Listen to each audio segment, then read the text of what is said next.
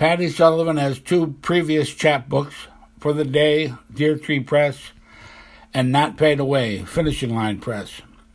Other publications include Solo Novo, Lumax, Askew, Women's Press, If and When, Art Life, Solo Cafe, and forthcoming in Miramar, and in the anthology Raising Lily Ledbetter.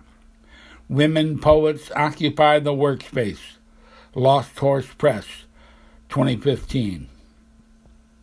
In 2014, Patti co-edited with Kevin Patrick Sullivan the anthology Corners of the Mouth, a celebration of 30 years at the annual San Luis Obispo Poetry Festival.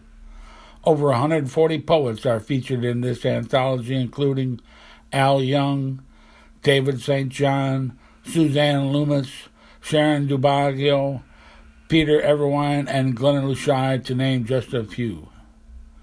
Patti's visual art has been printed in Salzier, Cafe Solo, Art Life, and Solo Cafe.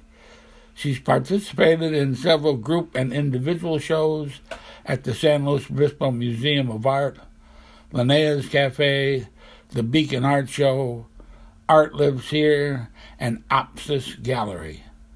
She has collaborated on artist books with her husband, poet Kevin Patrick Sullivan, and assists in running the annual San Luis Obispo Poetry Festival and two monthly readings, Corners of the Mouth and Poetry at the Steinberg.